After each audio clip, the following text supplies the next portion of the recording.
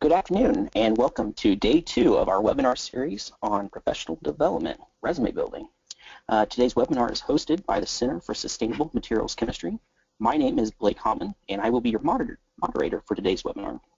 Our guest speaker for today is Carolyn Killeffer from Oregon State University. This webinar is part of our first installment in this new series of webinars on professional development. Today's webinar is hosted by the CSMC and the Student Council for Innovation, which is a student and postdoc-led team within the center. We created this webinar series to aid graduate students and postdoctoral associates in developing their professional skill sets. To give you an idea of what today's format will be, we're going to first start off with a 5-minute introduction about our guest speaker for today and myself. Our guest speaker will then give a 20-minute presentation, and we'll lead off from there with a live question and answer with the audience. Should take around 20 minutes. And then we'll allow our guest speaker to provide us with a take-home message, and we'll conclude the webinar. So to introduce our speakers today, we're joined today with Carolyn Killeffer. She's Assistant Director at the Career Center in Oregon State University. And myself, my name is Blake Homan. I'm a PhD candidate at CSMC, or excuse me, I'm a PhD candidate at Washington University in St. Louis. I'm a 4th-year PhD candidate in the Department of Chemistry. I received my bachelor's degree from Blackburn College in 2010, and I completed a master's in organic chemistry from Southern Illinois University in Edwardsville in 2012. I currently work for Sophia Hayes at Washington University, where my research focuses on the solid-state NMR characterization of inorganic metal oxide clusters and their corresponding thin films, which are then used for materials device applications. Our guest speaker is Carolyn Killeffer. Carolyn is the Assistant Director in the university's Career Development Center at Oregon State University. She has been helping students and alumni since 2011. She is a graduate of Hastings College and received her master's degree in counseling from Oregon State. Carolyn has over 20 years of experience in counseling and working in the community. She has reviewed thousands of resumes as part of her work in industry and academia. She has specialized training in the hiring process, focusing on interviewing techniques. Focusing on interview techniques, on choosing enhanced job fits, increased job satisfaction and motivation through the use of the STAR technique.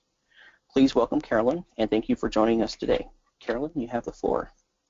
Okay, thank you. So today I'm going to focus on resume writing, and I want to start by saying that there is no one way to write a resume, but there are some ways that are really more effective. Today I'm going to share from my experience working with industry for over 20 years, and I've worked in multiple settings in state, hospital, private, nonprofit sectors, as well as higher education. So I want to share from that experience, from the experience of my colleagues, and from other employers' perspectives as well. So let's get started. It does not appear that I can move the slides. Thank you. So your resume is really your first introduction to the employer. So your resume must be, and if you can click the slide for me, very professional. It is going to be your chance to share your professional and educational experiences, and you want to keep it professional. It needs to be direct and concise, and then it also needs to be relevant. You must be able to show the connection to the position that you are applying for in a very quick way to capture the attention of the person reviewing your resume. It's interesting because your resume, even though you think it's about you, it really isn't about you. It's really about how you fit the job description that the employer is looking for and their requirements for the job. Next slide. Can we turn to the next slide? Thank you. So the next part I want to take a look at is how do I prepare, and some of that slide is missing.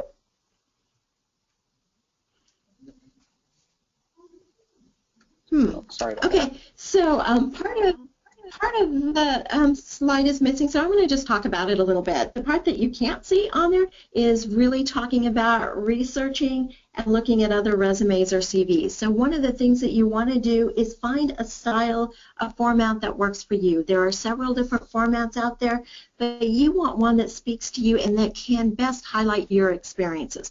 So take a look at family, friends, other people's resumes to get an idea of what you might like yours to look like. The second part that you can't see that's there is creating a general list. The general list is really to complete a master resume so that you are going to be able to tailor your resume that you'll send in from a resume that has everything that you've already done in it, because you're going to want to pick and choose what's relevant for that particular position. And the next part that doesn't appear to be showing up, it says to use but don't use a template. Again, you want to get an idea of formats available that can best help you show or highlight your skills, your ability, your job fit, but do it in a Word document, because as you continue to build resumes for specific positions, you may want to move certain things around in your resume to better fit that position and to show your relevance to that position quicker. Next slide talks about our goals. And when we're looking at a resume really isn't about you, it's about the employer. And what I mean by this is it's about the employer having a problem. They have a problem with job openings, and they want to fill that opening with the best qualified applicant. You need to show the employer that you are the solution to their problem in about 6 to 10 seconds. Therefore, you need to be clear and consistent. You need to be able to show that you have a tailored fit to that position, and you need to be able to do that in about 6 seconds. So the latest heat mapping studies show that recruiters and employers take about 6 seconds to do a quick once-over of your resume to see, do I really want to look at this any farther? That's not much time, so I want to help you develop a resume that will capture attention within that amount of time. If someone gives you 30 seconds, consider that a bonus, but let's work for the most difficult reviewers first. And then lastly, your resume is like your golden ticket. It is to get you an interview to the job. Okay, now you can change the slide. All right. So this slide, what I really want to focus is on basic resume focuses. If you look at this picture, you can see that the beakers come in all different shapes and sizes, and that the compounds within the beakers are also in all different colors and amounts. What we want to do is focus on a resume that really best highlights you. There are different formats you can choose to, just like this picture. The chronological format, or reversed chronological order, because you're really going from most recent to past experience, is one way to do this.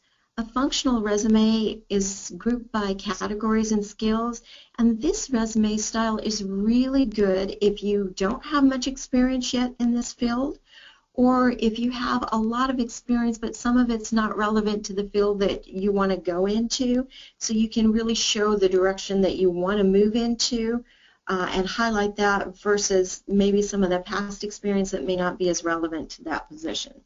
A combination resume really combines pieces of the chronological and the functional to best highlight your skills.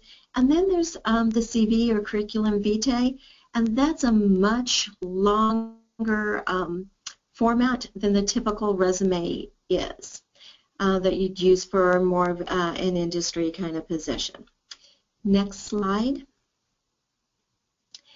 So resume or CV, and some of the titles, I apologize, all the titles for these slides are not showing up for some reason today, so it's supposed to say resume or CV.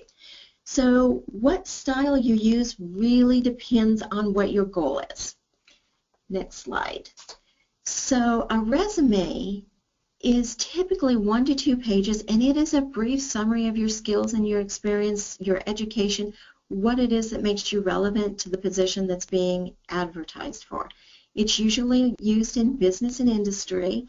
The CV is a much longer version. Here it says it is between 2 and 12 pages, but to be quite honestly, I've seen many CVs that are upwards of 50 pages long. And as you gain more and more experience in your field, you may have more and more things to add to that with teaching and research experiences. I've seen many people who have a lot of experience publications that may even start their CV on publication 100 and have the others available upon request, just to keep the amount of information down or more relevant in a CV. CV often has sections about presentations and grants and papers in which you will have in a different way typically on a resume. So let's change to the next slide. And let's look at the components of a resume. So what makes up a resume? What's essential and what's not? So yes, we can leave it on that slide. The essential things are what's necessary, our contact information, education, experience. Everything else is optional. So we're going to want to pick and choose optional categories. We can create our own categories here that really highlight our skills and how that relates to the position. Again, we always want to be the solution to the problem the employer is having, which is that open position, and how can we show that we're the best candidate for that, and being solution focused. So we'll pick from those optional categories to do that on our resume. But let's start with some of the essentials. Next slide. So the contact information is your next slide. And one of the things that I'm noticing as we continue is that most of the heading informations of our slides are apparently in a color that's not being picked up here today. So I'm going to just talk about those as we continue. So contact information. If you haven't, one of the things that I see here that people typically leave out is really sometimes their physical address, and if you want to do that, you possibly can. You have to decide whether you want your permanent address there. If you feel like that would, if you feel like your location would not make you a viable candidate for a position, sometimes people will leave that out. But in general, you want to have your name, address, phone number. Professional email is really, really important. The hot stuff .aol.com is not really appropriate, so make sure you're using your name at a Gmail or an EDU account that is really professional. If you don't have a professional website or blog, you might want to consider this. The little cartoon at the top kind of speaks to Facebook, which a lot of people use. And it says that 273 people know that I'm a dog. The rest can only see my limited profile. So as you are getting ready to look for a position, you really need to check what's out there on the web. And if you can hit the slides a little bit, things in that box might show up. Nope. Okay, we'll flip back. So inside that box, it should say, have you Googled yourself lately? You really need to know what's out there about yourself. If there are some pictures or information that would not help you present yourself in a professional light, you need to take those down or ask whoever's posted those to take them down. Employers really do check what's on the web about you, so clean that up. You might consider your Facebook account and whether you want to set some privacy levels to that if you don't already have them. And then lastly, you might want to consider a LinkedIn account. LinkedIn, if you are not if you don't already have an account, it's a purely professional social media website with people from all over the world on it. You can connect with other professionals in your field. You can join professional groups. On LinkedIn, you can join groups of your university. There's a lot of alumni groups and other groups from colleges and universities. And you can search companies and look for jobs on LinkedIn. So lots of possible ways that you could use it, and it's a popular way to set up that professional presence out there. So we'll go to the next slide, and that really focuses on objectives.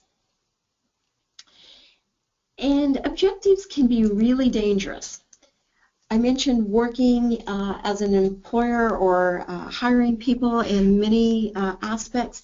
And as an employer, I absolutely loved objectives because I could rule someone in and out in seconds. However, as a career professional, I really encourage you to be really careful if you use them. Make sure they are very customized if you use them, or just leave the section out. Objectives are often written from the candidate's position looking for the job instead of how they're the solution to the employer's problem. So that is something to consider. And there may just be better ways to highlight your skills and relevance and fit for the position on your resume. So you might consider a qualification section or a skill section that may be better use of your space on the resume. Next slide is the education section.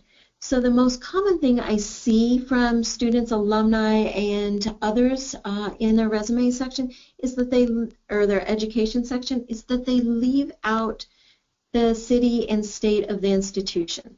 The best practice indicates that you should include these in this section. At a graduate level, you will want to include your dissertation or your thesis. And especially as an undergrad level, it could be a great idea to include some of your minors or concentrations. But remember, everything else is optional. You can put your grade point average on your resume if you think it will help you really stand out for the crowd. If you don't feel like this is going to be helpful, you may want to consider leaving it out. Next slide. This is a slide that's going to just give you some example ways of how you can put this on your resume. The main thing is that you want it to be really neat and clear. Employers use this for a quick check to check off that you have the degree or educational background that they are looking for that is relevant to the position that they're hiring for. Remember that you have that 6 to 10 second rule that we talked about earlier, so you want to relay your information in a way that makes it very easy for an employer to see it as at a glance. And we're going to consider that forward for all the other sections as well. So chunking information in an area like this is really a good practice to do. Next slide. Education section. So let's take a look at that. What constitutes relevant experience? Next slide.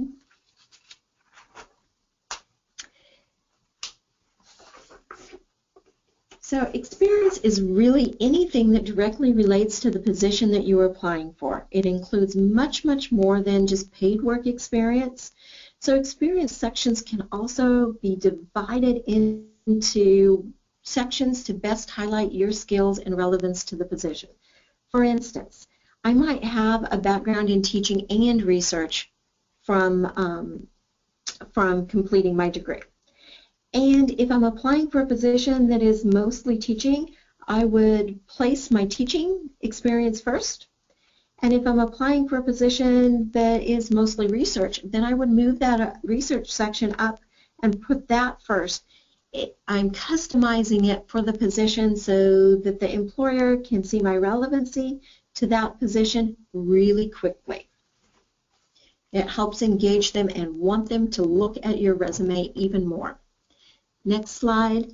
The next slide here, oops, again, we're having some problem with the slides deleting deleting sections. So there are a couple examples of how you can put your experience here, but only one is showing up. So really what we're looking at is being able to include the information at a really quick glance when you're putting in the experience section. You're going to add some bullet points to this, which we'll show you later. So next slide.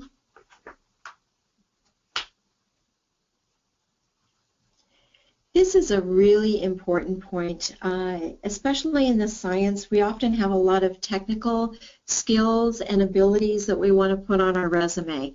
So sometimes we forget to add our transferable skills or our soft skills, and employers are telling us that these are really, really important skills that they're looking for.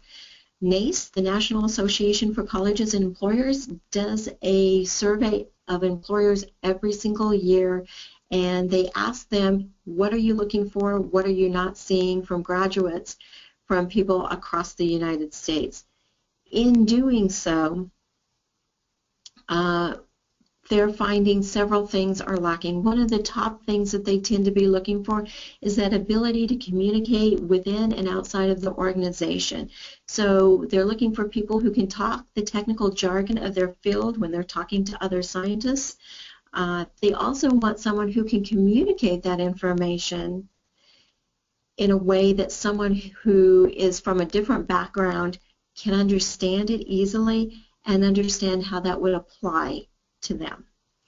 They're looking for people who can write well as communicate orally. They're looking for people who are able to edit their manuscripts or other manuscripts to make better documents and grants and things. Another thing that comes up a lot is that problem solving or critical thinking, wanting to be able to see and understand how that has been a process for or utilized by the applicant. So teamwork, leadership, the ability to understand quantifiable data, and many of these other things here are all soft skills.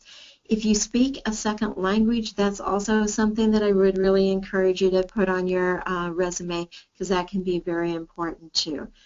In general, all of these skills are skills that you would take with you wherever you go because they are just a part of you. So remember to make sure that you're communicating about those skills on your resume as well as your technical skills. Next slide.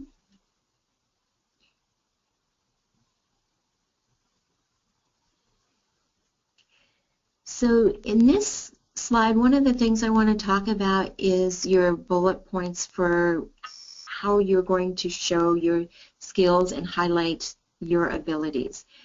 When it's something in the past, you are going to want to use past tense action verbs at the beginning of the bullet points. And this is really kind of a psychological thing because past behavior better predicts future behavior than anything else. And if I can put an ED to that for something that I've done in the past, I'm giving the employer more confidence that I will be able to do the same thing for them and getting their attention really quickly. I want these bullet points also to be concise and to be a couple of lines. I never want them to go to over 3 lines max for that, because things start to get lost, and I don't want anything that I say to be lost, because everything that I'm putting on a resume should show value added, impact, or outcome, and I want them to catch it all. At the bottom in here, it says the average time it takes to create a solid resume is, and you can click that, it's about 20 hours. A lot of people think that it might be 1 or 2 hours, but it actually takes some time to create a really solid resume. And most of the time on the resume is going to be spent right here in this section. Okay, next slide. I'm not sure what's happening with the slide. It's making it a little interesting. So this slide is supposed to have some qualities on it that people sometimes include on a skill section. And the bullets that are missing says learns quickly, always supportive, always gets along with others, team player, and hard worker. And the question are, is this what you want on your resume? They sound good, but it actually is a description of my friend's dog, which you can see here. So we really want to make stronger bullet points than this. Next slide. The accomplishments. So let's take a look at accomplishments. Accomplishment statements are really, really important. These are those bullet points where we're going to talk about our experiences, and they need to show two things. They need to show the action that you took to achieve the results, or basically how you contributed or benefited.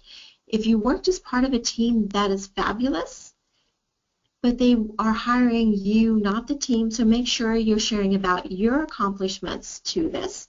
If you can click it again, maybe the next part will show up. Okay, and then one more time. The second thing that you want to include in the accomplishment sections is really focusing on the value added, impact, and outcome. And whenever you can make this quantifiable, you really want to do that, because that stands out to employers, especially if they're looking at the bottom line and how you can contribute to their organization. That is really important. So we're going to practice that. Next slide. So most of you may know what this is. And if you can go to the next slide. So one way to describe the picture you just saw is that the Great Wall of China is many miles long and is a famous tourist site today. And if you can click it again, that's really interesting. But is there another way that we can say it that will give us more detail and give us a better understanding of what it is? So the Great Wall of China stretches 5,503 miles and was built to protect the northern borders. If you can click it again, please. It's approximately 1.2 million people visit the wall every year, making it the largest tourist attraction in the country. Now that's amazing. That's where I can see how you are different than other applicants in the pool. So I want to make my bullet points like that so I can see who you are clearly and how you stand out from the other applicants in my pile.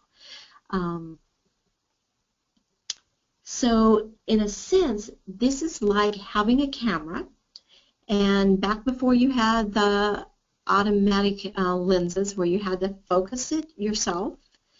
You know, first you look and it's a little bit blurry, but you kind of turn that lens and focus that, and then it's crystal clear. I can see exactly what's there and who you are. That's what you want to do with this section. You can think about it in terms of a microscope too, when you put a slide under the microscope and at first it's really fuzzy and you can't really see what it is, and then you focus it and it's crystal clear. You know what you have. You want your resume to be as clear as you can. Next slide.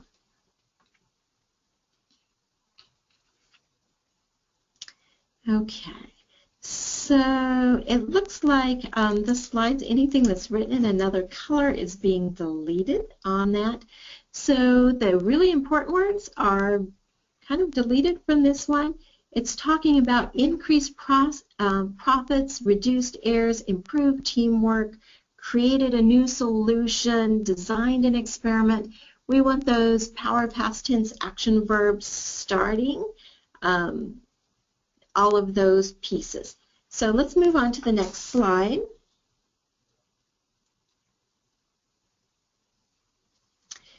And let's make some sample statements. Next slide, and we'll read a few examples of this. So here may be some examples. Again, for some reason, the other colors of fonts aren't being picked up in the slides, so I'll read a couple so you know what they say. Improve lab safety training program through updating the manual and implementing mandatory quarterly training sessions for faculty and student employees that resulted in 25% less accidents per year. Who wouldn't like a program that resulted in less accidents per year? The next one talks about instituted an organic chemistry tutoring program that increased average GPA from 2.9 to 3.3. Again, you're really showing your value of that. Increase student participation into the SMILE program by 50% through creative advertising. Those details really help you stand out. So when you're creating and crafting your resume, think of what details, what quantifiable data you can put in. The problem is often when we're doing things, we don't often think about quantifiable data and what do I need to put into this. But we really need to start to think about that in the future, because these are the things that help you look amazing to employers. Next slide.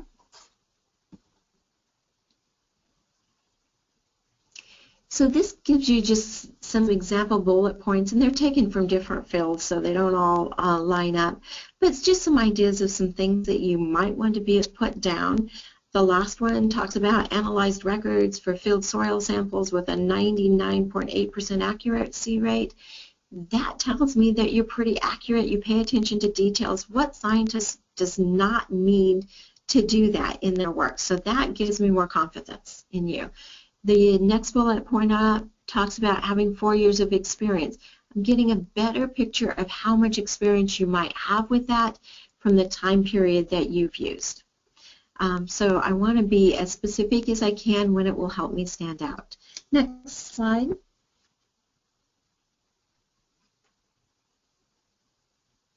So why do this? And really the reason to do this is because it can help me understand and better highlight my skills and ability for you on the resume. I can feel more confident about that and develop my responses later on for when I'm doing an interview with the employer as well. So it helps me understand that and bring value to the employer as well. Next slide.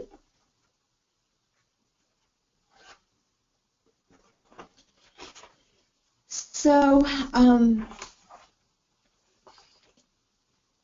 in this webinar format, we aren't going to actually practice telling your resume to this job, but I really wanted to give it to you to give you an idea of what an actual job description looks like out there in the field today.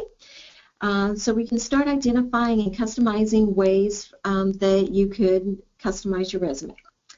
So this is an actual job description on Indeed. And I am no way supporting or promoting this particular company or companies. I'm only using it as a real-life example of a job description that is on the web today. So if we look at this job description, we can easily see the relevant degree that they need, the background, the technical skills, and the soft skills that they're looking for. So we may think of things to include our specific technical skills, but this also talks about the collaboration and the ability to really need to communicate well with others and different groups. Those are things we need to remember to put on the resume as well, and perhaps our cover letter. Okay, there's another example. This one was for a PhD level. There's another example, one on the next slide, that is for a 4-year degree or bachelor's level degree. Again, if we take a look at this particular position that's on Indeed right now, we can start to look at what are they looking for. What do I need to include or prioritize in my resume? I may even have a particular job that I have, and I have different bullet points under it. I may move different things up and around within that section to grab the attention of the person reviewing my resume to make it fit and capture what they're looking for.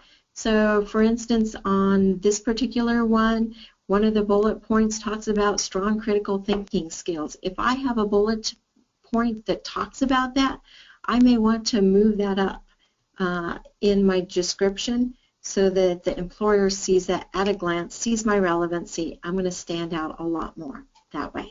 Next slide.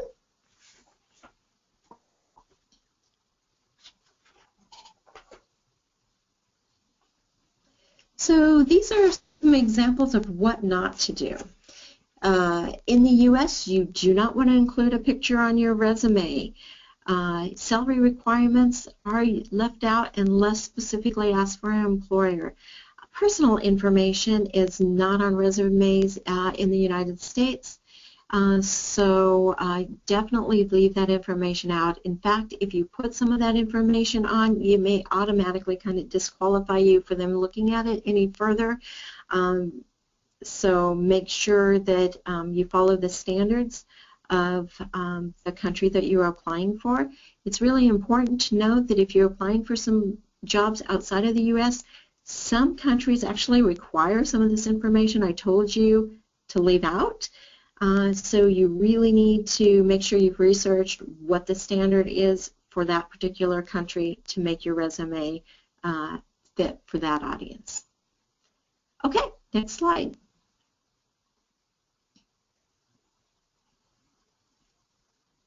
So references. Do I need them? Absolutely yes. Make sure you ask your references if you can use them as a reference. You don't want them to be called later and not know that they are going to be called. I was on a search committee not very long ago, and I called one of the references on the they had not spoke to that person for 15 years, so don't leave them in that position. That's a pretty uncomfortable position for them. So provide your references a copy of your resume too, so they have up-to-date information on what you've done at their fingertips. And this is really especially helpful when one of your references may not be from your current position, that they've known what you have done since then. It just makes it easier for them to better support you in the hiring process. So make sure you help them. And you always want your references to be on a separate page on a resume. Sometimes on a CV, they will be included within the CV. Next slide. Thank you. Okay, so this is an example of what you might want to have on your references. You want to have your contact information at the top of the page. So again, if pages get separated, they know who they go to. And then you're going to want to include all of your information about your references. I often see students giving sometimes a name and then maybe an email. But they really want to know who they are, how they are related to you. So when they call them too, they'll have an idea of where that connection is. You typically want to include at least 3 references. 3 to 5 is pretty standard, with 3 being the most standard, and you want to list them in the order of relevance. Typically the most recent ones or the most important ones first. Next slide. So some points to remember. Next slide. So make sure you tailor your resume to that particular job within that industry. It needs to speak to the employer. Omit any personal pronouns. Speak in phrases and not long paragraphs. Information gets lost in long paragraphs. Your margin should be about a ½ inch to an inch, and a typical resume is a 1 to 2 pages in length. That's pretty standard. If you are submitting electronically, and a lot of places are asking for electronically submitted resumes, remember to convert to a PDF first. If you don't, sometimes what they get on the other end is a little gobbledygook, and that's going to make it really hard for the reviewer to look at it, and may in fact be a factor in whether you're selected to move forward in the process or not. So definitely convert to something that is not going to, that's going to keep your format in the format you really want them to see. Use power past action verbs. Give them the confidence that you have done this in the past and that you can do this in the future.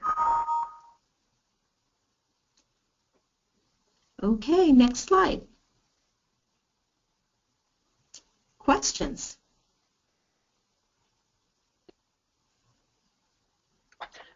Thank you, Carolyn. I'm sorry for the technical difficulties we had in the slide deck. We will now move on to our live Q&A with the audience. Audience members, I am actually having some technical difficulties with my control panel. If you have any questions, please type them into the chat dialog box and send them to me. My name is Blake Hamann.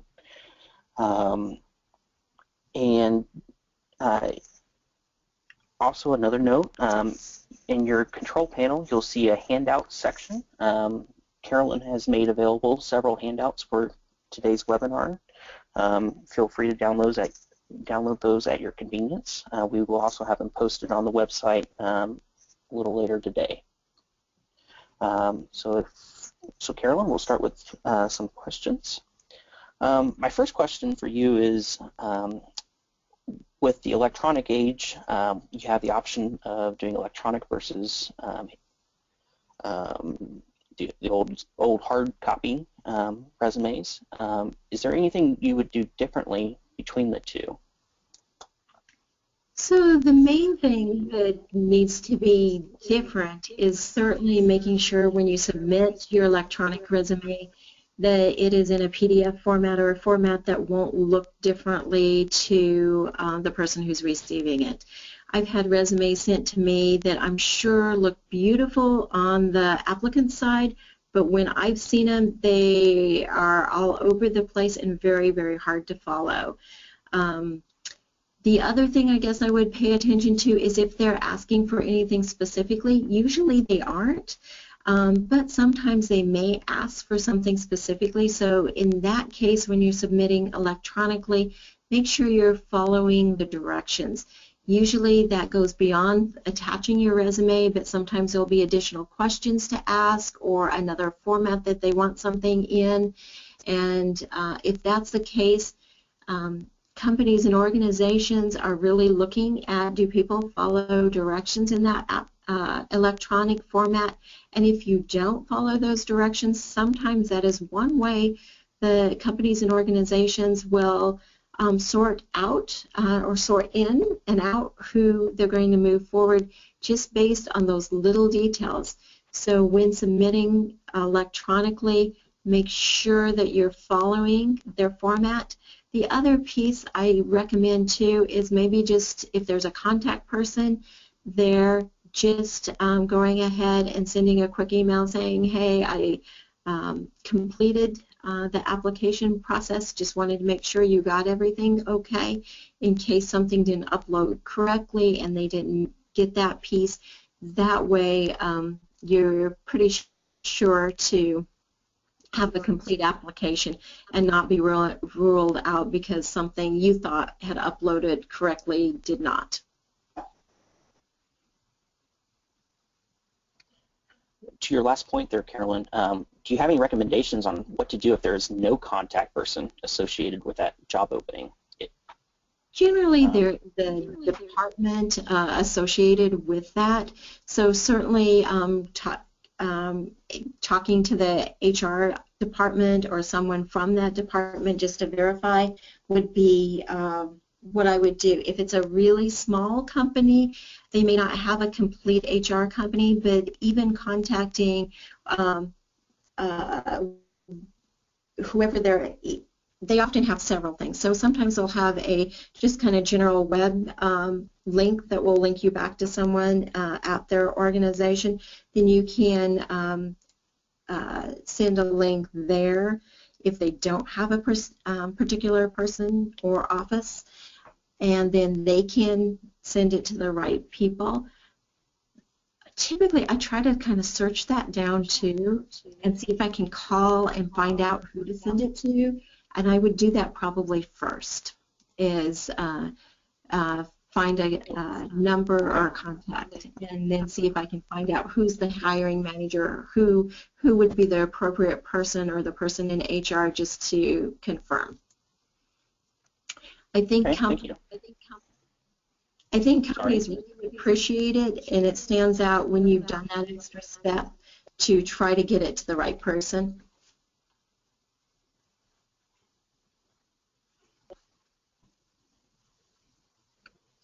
Great. My next question is, how important is a cover page, or is it most?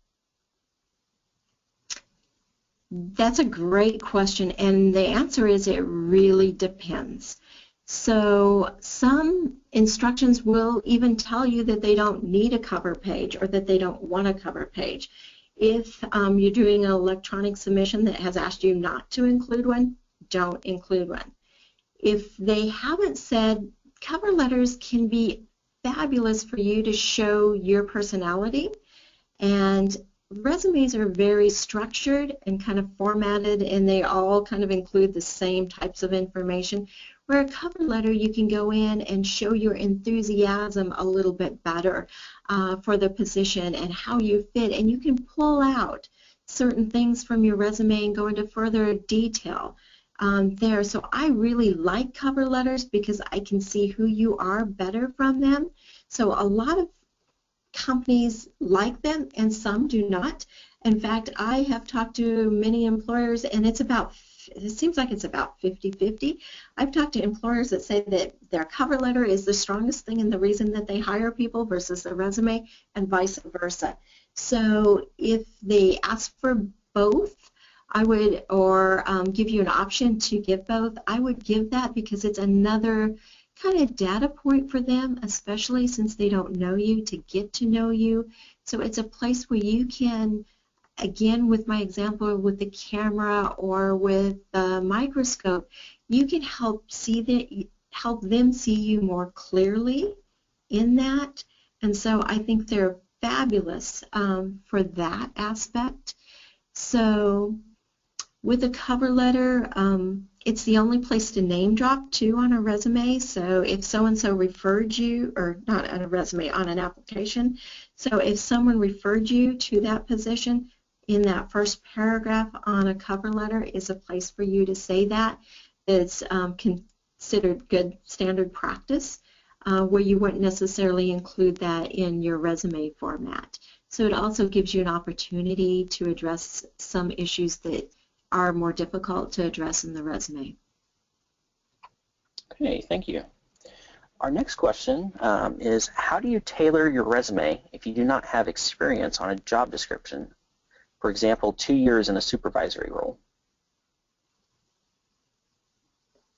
So let me see if I can get clarity on that question. So it's for a supervisory role that they haven't had supervision. Yeah, I think the example is coming from a job posting. They're looking for 2 years in a supervisory role. And okay, how would you tailor your resume if you do not have experience for that job? So I would probably look at any of my transferable skills that I have that you would need to have for supervisory roles. So perhaps I haven't had a formal work experience being a supervisor, but perhaps I have taken on a leadership role in a club or an organization or volunteer work or something else where it may not be formally documented, but I have used those skills and worked with people and collaborated and maybe delegated in other areas, and I would want to focus on that. And I might create a little bit of a functional resume section with that piece so that I can show all of those skills that I have, even though I don't necessarily have them in a official work capacity. Okay, so you mentioned functional resumes. That's our next question. How do you organize a functional resume? For example, how do you indicate where and when you developed a particular skill? So functional resumes, what they do is they have a bigger kind of skills section or qualification section, depending how you want to break that out, typically skill sections in the direction that you want to go into. So you can take any experience that you have from classes, projects, volunteer work, clubs, organizations, anywhere that you have experience in the direction that you want to go in, and put it under that skill section. You'd still be doing it with the bullet point kind of pieces, but you're showing them the direction you want to go. And then the other thing with a functional resume is you typically minimize some of maybe your work history that does not relate to that area. So, for instance, if I grew up working in a moving company and I packed people's homes and moved furniture, and I'm applying for a position in science, that probably, most of the things that I did there probably aren't going to directly relate. So I may minimize that at the bottom if I want to show that I have some work history, just to show that piece, and I'll just have like the company names and the dates where they're located and the dates that I work there.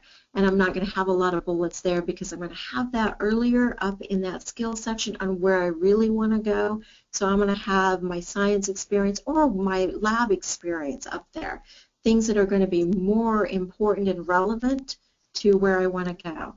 Another piece I can put on a functional resume too, depending on the amount of experience I have in that area, would be relevant coursework. And under relevant coursework, I would put those things that are really closely related to the position and or things that would make you really stand out. So if everybody takes organic chemistry and inorganic chemistry, that, unless that's specifically mentioned in the job description, I may not put that in, but if there's something special that I have with that, that's where I may want to highlight that piece.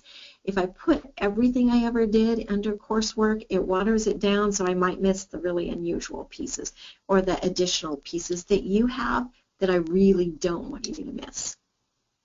So does that answer the question for you? I think it does. Okay. We'll move on to our next question. When you're formatting your resume, is there a specific font or font size that is preferred?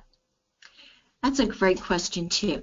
So there isn't necessarily a specific font. A lot of people use just a basic font, whether it's New Roman Times or any font that's very clear and easy to read. You don't want anything, super elaborative or scrolly or things that's going to be hard to read. So lots of kind of basic fonts that you can read easily. Font size, typically you want about a 10 to 11 point font for your resume.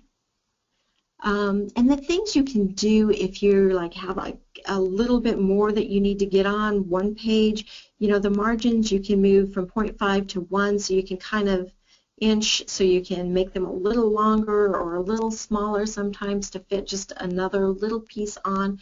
But I keep the font the same. I would, to make things stand out, I would italics or bold fonts and keeping it the same font versus using multiple fonts on a resume. Generally, you want to keep the same font but do things to make certain sections stand out. So I might bold an experience section and then my italics, the name of the position that I had, to make those stand out. The other place on a resume where you want a font size larger than that is really with your name. You want them to be able to see it as you at a glance, so you're going to want to increase your font size there, and that is the one place where I would say definitely make that bigger than anywhere else. Okay, I think we have time for one last question. When you're looking at your resume, do you think links to your professional website or LinkedIn should be included in an electronic resume? If you have them, they're a great thing to add. And I wouldn't add them unless they're really up to date too. So if they're going to show an old kind of professional profile you may not want to do that, but if you have taken the time to update that and have it look the way you want it to look, absolutely they can be great. Okay. And it's also really, really good to include them if you have a common name too in the application, so that employers tend to look people up. Not everyone does, but a lot do. So making sure they have the right Jane Smith, if that's your name, and if it's really common, can be very, very helpful for them. Okay. Well, we are running low on time, so Carolyn, would you like to provide us with some take-home messages? Sure. So to me, if you were to remember nothing else, these are the points to remember. Creating a resume takes time to create a really solid resume.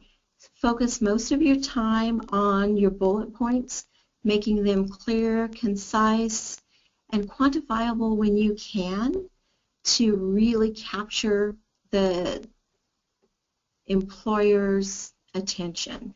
You want to have their attention caught within the top half of your first page, because if you go to page 2 and have great stuff on page 2, if you haven't captured them on page 1, they may not even make it to page 2. You want to make sure you've shown your relevance clearly on the first half of the first page.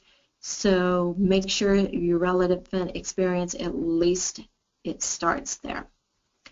I think the last point I really want to make with this is just to remember that you are the solution to the employer's problem. So when you're crafting your resume, you really want to think, how can I show that I'm the solution to the employer's problem? How can I show added value, impact, and outcome from my previous experience? Because if you can show that well, they're going to be interested in you. And if you can show how they fit well, they're really going to be very interested in you. So part of B says, think from the employer's point of view and put that hat on when you're reviewing your resume. Make sure somebody else has reviewed your resume. Make sure there's no spelling errors on it. I had a person submit a resume and they were spelling the word as, but they left an extra S on it. Spell check did not catch it. So have a live human being or multiple live human beings check your resume too for those things that spell check might not catch, or maybe you've just read it so many times that you automatically fill in what it's supposed to say versus what it actually did say. So I think that wraps it up. Okay, well, thank you, Carolyn. Yeah, thank you very much. I'd like to take this time now to thank you, the audience, for joining us today, and our guest panelist, Carolyn Killefer, for giving us insights on how to prepare an effective resume. I would also like to thank the members of the Student Council for Innovation who helped put the webinar on, Lauren Fulmer, Zaid Ma, Ryan Frederick, Ryan Manser, and Betty Maddox for all their work in preparing for today's webinar. Recordings of today's webinar and information about future events are made available at sustainablematerialschemistry.org. I invite you to join us there.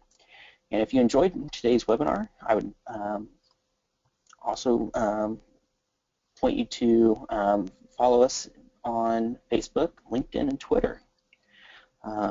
Thanks again for joining us today.